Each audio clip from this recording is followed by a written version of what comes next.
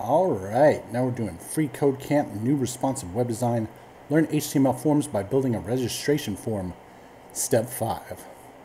So we're going to nest a self-closing link element with the head element, within the head element, I should say.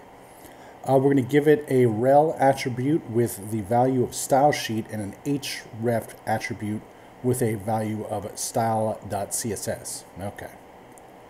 So within the head element, we're going to have a link, a self-closing link element. All right, so link like this,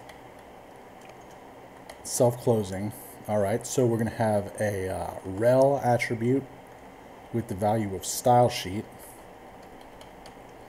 All right, and then we're also going to have an href attribute with the value of styles.css.